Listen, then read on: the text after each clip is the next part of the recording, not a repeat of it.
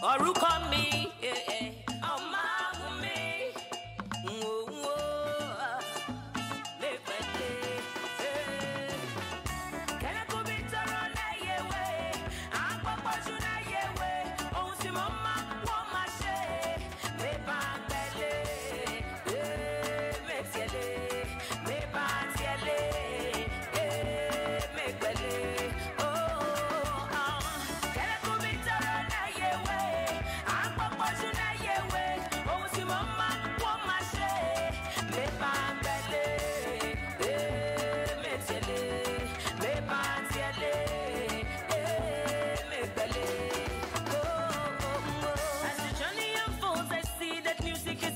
Taking me higher. Now since I don't know, say no be by my power. I'm making a headway. I'm selling my person my way. I'm different slightly. I'm related to grace and glory. And not to show them how I will. And I could be turned away. I'm a person away. Oh, see mama.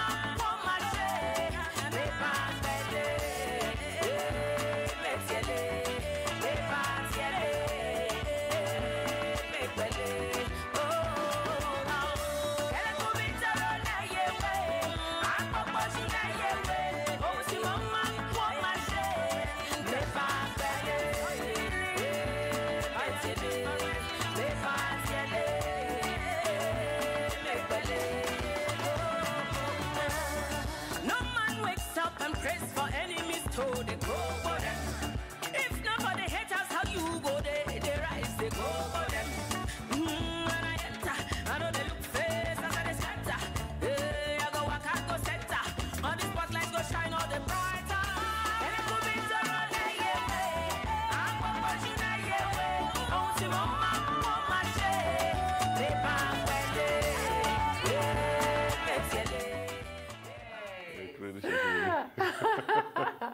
Welcome back to the morning show here on the Rise News. I'm Adesua Omoron. And I'm Rafai Hosseini. What a great way to start. Indeed, it's fantastic live TV. Well, from being a first runner-up on the Idols West Africa over a decade ago to having numerous collaborations and performances with iconic musicians, Omawumi Megbele, popularly known as Omawumi, singer, songwriter, has become a music powerhouse and a force to reckon with in the Nigerian music industry. Well, she joins us now this morning to talk on the show about her journey, the Nigerian music industry, and more. Did we also add she's an actress? Good morning, Omawumi. Thank you for coming to the show. And did we also add she's an entrepreneur? Let's actor, philanthropy. So many things. Let's start with your friendship with another very good friend. Waji, and you guys even coming together and doing a business and setting up a company and churning out your first movie. I mean, talk us through that. We've been pretty much involved in each other's businesses for a while now, and you know, as much as we usually outsource some of all these things to producers and directors to shoot our music videos and stuff, we were usually very hands-on. You know, so we just decided, come, let's put our money where our mouth is, you know, and we're really interested in telling stories. We're really interested in, you know, like having our own form of narrative, you know, in this generation where we are, well, rather where we found ourselves. So we just decided, you know what, let's come together, let's do this. So right now, She is one of the first major productions that we put out. It was in the cinemas for like about 2 months, and it did quite well. And we have like one movie and one series. As I'm talking to you now, it's on our table. Well, you have so many interests. I mean, songwriter, singer, actress, ambassador, entrepreneur. Yeah. Which is your favorite interest? I just like to, one thing is that I know how to space myself. So if I enjoy everything I do, if I don't enjoy it, I won't do it. Oh, mother, wife. So I just know how to space myself. But I enjoy everything I do. So I wouldn't say one is my favorite, but I'm enjoying acting now. I'm really enjoying it. I was in the new movie that Muabudu is putting out soon. It's called Oloture. I was in there as well. You know, so I have like about 3 movies under my belt that came out this year. You know, there was one called Night Bus to Lagos, which was nice as well. So, what do you enjoy the most about acting? I mean, what does acting do for you? Well, it just gives me the opportunity to be other people. You know, I'm multifaceted. Now they speak Yoruba. I'm plenty people, you know, so it just gives you the opportunity to just go into yourself and just bring out one character and say, today you are Monsuratu, and just go with it, you know. So that's what I enjoy about it. Well, you seem to be gliding. Let's talk about the music industry because Waje is your best friend. She was on the show a couple of weeks ago. Yeah. Nice. And, you know, we had to bring her to talk about her video, that video that went viral, and her talking about threatening to quit music. How really is it difficult to break through in the Nigerian music industry as a female? Because you seem to be gliding. I mean, just over the weekend, you had a listening party for your EP. It seems easy for you. It doesn't. It doesn't. Well, let me say I'm blessed with a very good team. I have a very good team of people who work around me. I've been working with List Entertainment now for over 9 years. So I think so. Nonetheless, it's not easy. It's very difficult. And dare I say, it's twice as difficult for females in the industry. It doesn't come easy. And, you know, I don't know, I'm not speaking for everybody, but for myself, I'm set in my ways, you know. So sometimes I try to, you know, do the kind of things that will make me seem appealing in this age and time.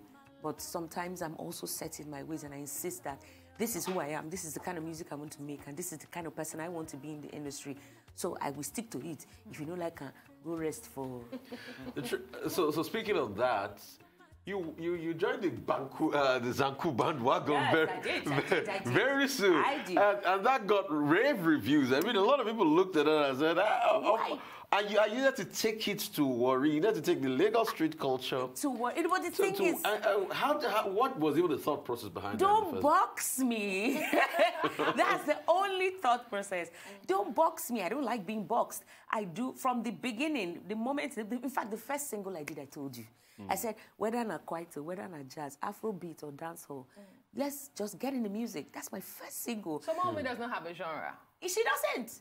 I enjoy it. The music not sweet to you. I play on my jammer. He's sweet. So sometimes people are like, oh, that's not her sound. But the thing is, there are different sounds to different, like people like one type of Omawunmi, other people like another type of Omawunmi. I sang Megbele, what you're seeing on the screen. Megbele is not I go, or if you ask me, you know, neither is it in the music. I'm talking about even the popular songs that I've done. So sometimes I go from high life to reggae, to neo-soul, to jazz. It's just as the music they do me. Let's go to Megbele, because Megbele is also a tribute. Yes. And it goes back to your core, your start in Warri, you know, also sort of like a tribute to your dad. Yes, to my dad. Most importantly, who was, because a lot of people don't know, that's my surname as well. was a speaker, right? No, my father's brother was Your father's brother was yes. a speaker of the Delta State House of Assembly. Yeah. But most importantly, it was sort of like a direct, sort of like an ode to, okay, this is where I'm from. Yeah. Itsekiri. Yeah. I saw a lot of MacIver in that video. You're bringing your worry self.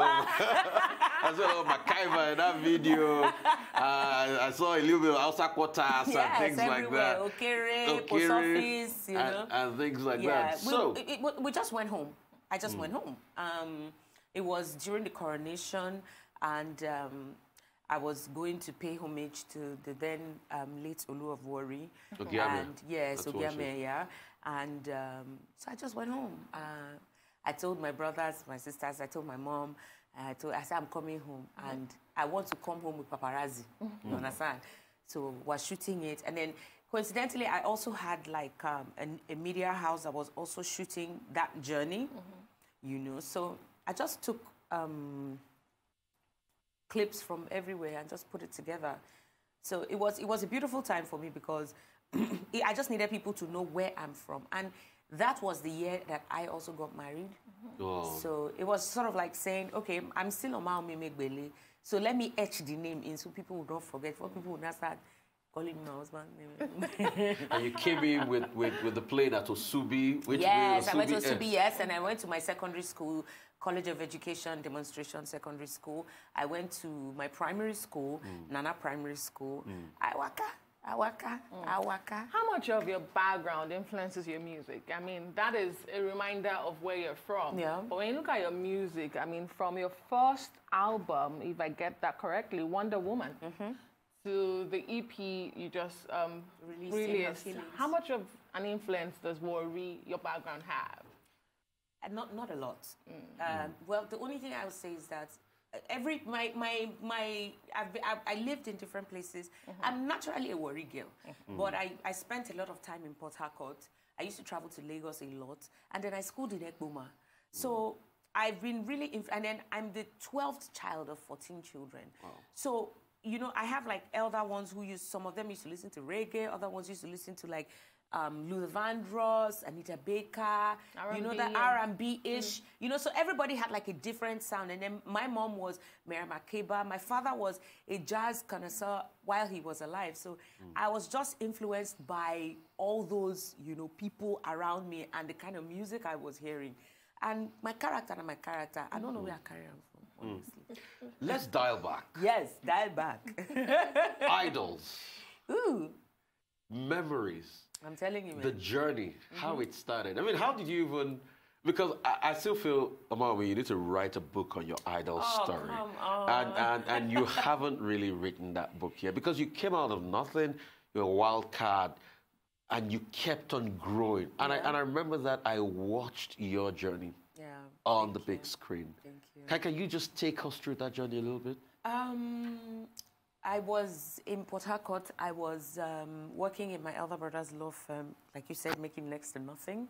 I was waiting to go to law school, and it was that point in time where everybody would be like, American Idols just came out then.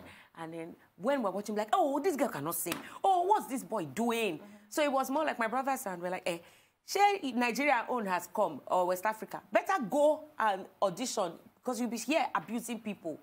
You know, so it was just something that I just went to do. So I went to Calabar, auditioned, and made it through. And I called and I called my elder brother. I said, I'm not going to come to work next week. Where are you going to? I'm going to Lagos. So I made it, you know, and then I went to Lagos, and I just kept going. I don't know why. Honestly, I don't know. I can only attribute it to God. You know, from then till now, that's the same thing I've been saying. I don't know why. I just kept on. And for every week, I felt I would leave. But I'm staying, you know. I will fight, I will perform. Today they will say, okay, how are we going to do? I said, I'm going to lie down on the ground and start my song. There was one song I started from the ground. I bruise easily. And I said, I lie down for ground. I said, Mommy, they're not nothing, no, did she? Next time they say, okay, what are you doing? I say, today I'm doing this one. When they were making our costumes, then Larry da Silva, she now said, what do you want to? She now made one costume for me. I said, Auntie Larry, you see this part of this dress, we will tear this part. This leg must be open. When I did a song, I said this part must be open. So gradually, everything that shaped me started from there. You know, so I wear the big hair, I wear the short dresses, people liked it. So it just stuck. One time, after that time, I went to perform at a gig, and I wore a Ankara short dress. Oh my God, I love what you're wearing. Who made it? Not there. I just, okay, Mommy, respect yourself. Find big hair, may you do it. Find Ankara dress, may you do it. And while you got to the final of that idol, I mean, a lot of people are still split between you and Timmy. And they kept, they were like, some people said, you know, it was you. She should have won. She should have won. Yeah. Some people say Timmy. I mean, how did you guys take it, owing to the fact that you guys are from the South South? And some other people felt it was like a South-South agenda. It was a South-South agenda. It's not felt to. It was a South-South agenda, as in, it was that big. But one thing is that Timmy Dakolo is an amazing singer. And at some point was my friend then, is my friend now. But you know, in our competition, we go settle. So you guys actually did quarrel? Oh, yes, we did. But it was way after Idols. But not heavy. Not all this normal misunderstanding. Get away, Joe. Then after, I'm angry with you, go away, Joe. We don't settle, you know. So then, during Idols, it was, I had like, we started together. First of all, we auditioned in Calabar together. So we were like, there were a couple of us, late Eric, Arubai, Uche, and Jody was more of a loner, but Jody was somebody we used to go and meet to say, Jody, please teach us. Because Jody was a perfect teacher. Jody know they make mistake for inside song. So it was just, we were all just like close-knit, and we're all like South, Niger Delta, you know, everybody ginger. And Jody was like your worry sister. You understand? So when we got to that point, people were asking that, why were you happy that he won? I said, was I supposed to cry out of there? First of all, I felt like if I didn't win, I would want Timi Dakolo to win. Because Timi was also a fighter. You know, he was resilient too. And for every time, he always used to come back strong. And his voice is amazing. So I was happy. I got that far. A lot of people say, after winning competitions like that, to take it to the next level is always the problem. And this is also, you know, the dichotomy and the fight. A lot of people have won things like that, you know, singing competitions like that, and to make a career and forge out of it is always problematic. I mean, what was the transition journey like for you, Omawunmi? Because I know it didn't come easy. I know they made promises, they fulfilled their promises, but it's only... They did not fulfill any promise. Whoa, so Idols didn't fulfill their promises? Don't be, we're on live TV. We should not be bringing up people's leg like that. Just move on, question. So, so we think they should fulfill their promises. They should fulfill their promises. But, so promises were not fulfilled. How did that hit you afterwards? Because there were promises made out there. You're going to be given a car, you're going to be given a recording contract. No, that was Timi. Over $1 million. And the winner, and the promises that were made to you to help I got a recording deal as well. But you know now, I came into the industry. I said, this industry is sweet. I'm money inside. I said, okay, Omawunmi. So I started out. By the time we finished, I started performing in different places, performing other people's song, you know. And then it got to this point where they were like, don't you have your own? You're going to be coming to, because you know, if you ask me it's not if you ask me. I'm sorry. Onyeka Wenu's song that I covered was really good then. So I used to go and perform at gigs and actually get paid to perform, to cover other people's songs. So I was at home one day and I got a call, still green in Lagos, didn't know anywhere. I got a call from Cobhams, and then he was like, hi, Omawunmi. I was like, who is speaking? He said, Cobhams. I said, Cobhams or Asukwo. He said, yes. He said, I have this project that I need you to come and voice. It's a brief that I'm pushing to a particular company. Come and do it. If they like it, we'll take it from there. That was my first endorsement. So I went, I did the song, they loved it, and I got nice figures, like more than 5 zeros. Wow. Do you understand? And then I got to follow P Square. I was opening for them because we had like 4 locations that we had to go to. That was the first brand I got associated with. So that's how I held Cobhams. I said, as me and you don't do this one now, I beg my first single. Now so we will do them. And so that's why most of the songs that have, you know, made me really popular, like If You Ask Me and In the Music, was produced by Cobhams Asukwo. Indeed. You talked about law initially, and I want to ask, would you ever practice law again? Have you dusted those books anytime? I haven't dusted those books anytime. And did you finally go to law school? I didn't. So you're done with law? I'm not. So do you hope to go to law school anytime At some soon? point, but I know that, they will laugh at me well. They'll be like, well, me, can you imagine if you had gone to law schools? I saw one of my classmates, I left school in 2005. So that would be, if I had gone to law school, I'd be like 10, 12 years. Yes, thereabout. But I didn't. But it's never too late because of your, your colleague in the industry, Helen Paul, got a PhD recently. Helen Paul like book. Let's talk about what you like. The EP you released, The Listening Party. What is this EP about? How would you describe it? I think it's more of an LP than an EP. Okay. First of all, but yeah, I called it an EP initially, so no wahala. Can you make this distinction for the sake of our lay listeners? Oh, sorry. An EP is an extended play. It's like more than one single. Originally, EPs are supposed to be like 1 or 2 songs, and then you have like the dub version and the instrumental version and all of that. So that's like an extended play of a couple of songs. And then an LP is like a long play. So but not an album. It's not an album, because an album should normally be above 10 tracks. An LP is 7, 8 tracks. Okay. An EP should not be more than 6 tracks. So how would you describe this? What has changed from Wonder Woman to this? What is different? I'm grown. I'm grown. That's just it, basically. I'm grown and sexy. But I'm grown. So it reflects in my music. I'm also not like telling you people that I'm Methuselah because I'm grown. It just shows that I see things in a more heightened, POV right now, point of view. And from that point of view, how do you describe the Nigerian music industry now with the new entrants? I mean, there's been a lot of controversy over the kind of songs they sing. Some even get into trouble with the songs they're singing. Recently, we know of the issue of Naira Marley and all of that. How would you describe the Nigerian music industry, especially for the new entrants? Well, the kind of songs we're playing now. Well, I want you to understand that there are no rules. Because at the end of the day, if we're trying to measure the musical, whatever you call it, and saying, oh, I remember those days when people used to make sense with the music. Those days, where the people where when I say they make sense, it did the people where they before them, we say, what are this one singing? So music is constantly evolving. You can decide that, oh, I'm set in my ways, I'm going to make music the way I want. Or I'm just going to go into the studio and say something incoherent things from beginning to end. As long as it's music, there are no rules. Because you cannot tell somebody that is singing that then you now go to Worry and tell somebody that is singing in Urobo with the way that they are going to be doing their thing. You now say, oh, you're not even, you're not even singing it well. You're too local. Do you understand? They are not singing well. So there are no rules. That's what I always tell people. If you like the music, enjoy it. That's why it's made. Let's talk about the business of music, Omawumi. Let's talk about piracy. Let's talk about how viable is the music industry in terms of money. Are you fulfilled?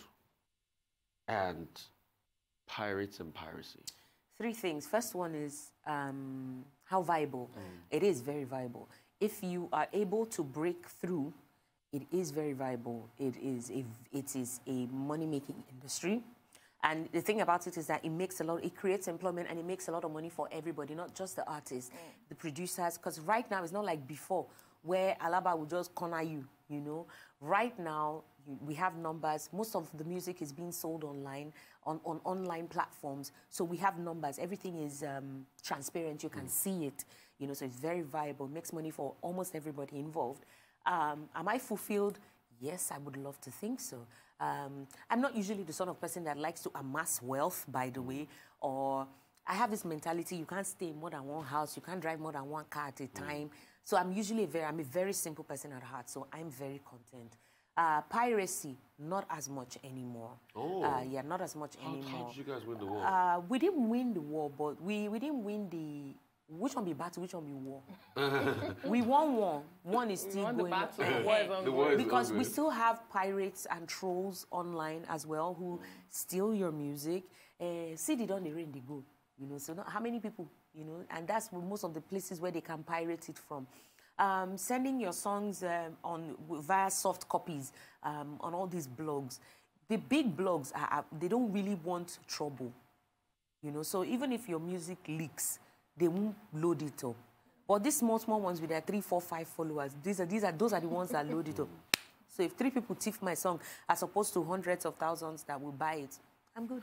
Let's talk about the women in the industry. Sorry, I'm carry on, my dear sister.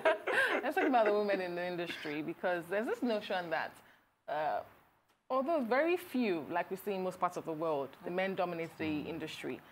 In Nigeria, there's a friction. You guys don't like to work together. Is that notion correct? I mean, you have a best friend, YJ, who's also in industry. Good for you. But a lot of people would not say that. We had recently this viral challenge by Kiss Daniel, which opened a lot of things. We cannot say the cuss word on air, but remember that challenge. So there's this notion that the female artists don't like to work together. Is that true, and why is that so? The female artists don't work together doesn't mean they don't want to or they don't like to work together. If I have a song that I feel like Yemi or Tiwa or Victoria or Sheishe should be on, I would love for them to be on the song. I don't know why. Most times when I write music, I always have a preconceived notion of who I'm going to put on the music. That's exactly what I did with a Play Na Play that I featured Angelique Kidjo. I wrote that song 3 years before and knew already that I wanted Angelique on the song. You know, so I don't know if I'm speaking for everybody. I'm speaking for myself. Most times when I write music, you know, you write for opposites attract. You need somebody that will balance it out. The guys who make music together, it's good and fine, but I don't think so. I think we're cool. I think we're all cool. I'm cool with everybody, you know, as much as Waje is my friend. And here's the funny thing. Aside from the song that Waje and I did together for That She Is, we've not worked on anything together. True. Do you understand? So would you say that because we've not worked on anything together, doesn't mean we don't support each other? That's not right. But I mean, I see Adeso's point of view because we've heard of a lot of animosity. You know, it's sort of like a cat fight sometimes. I mean, let me put it out there. Yes, put it. I have never seen a Victoria Kimani work with a Tiwa Savage. And we all know that in that challenge she says why? No. She says why? Here's the thing. Sometimes we use music to put out things with the pepper for body. Or sometimes we just use it to look for trouble. There's a song that is raining till tomorrow. Dele Momodu, na my boy, na my boy. Anybody kill Davido? Bob D, know they follow Davido, still they laugh till tomorrow. There are sometimes that, so these frictions happen. But it doesn't mean that we're going to now, you know, sit on it with Joko and say, we don't have to. I'm sure that at some point you see everybody vibing together, everybody, you know, having fun and gisting together. So it doesn't really, I feel like it's not fair for that male artists have issues all the time. And nobody brings it to the limelight. They don't sit on it the way they sit on women. I feel like we don't encourage the women to want to be, you know, to want to work together. Whenever you find... Whose fault is that? I'm sorry, it's the media. It's not... It's us? Yeah. It's us? It's you. Because you guys heighten it. You guys make it seem like... I'm sorry, I'm not pointing fingers at just you, but you make it seem like it's more than it is. You know, because guys have cat fights all the time. Guys, do you know how many people abuse people inside that challenge? There was a guy that was actually abusing a girl that he used to date that dumped him. But they were both artists. And they didn't rise because you people didn't dig.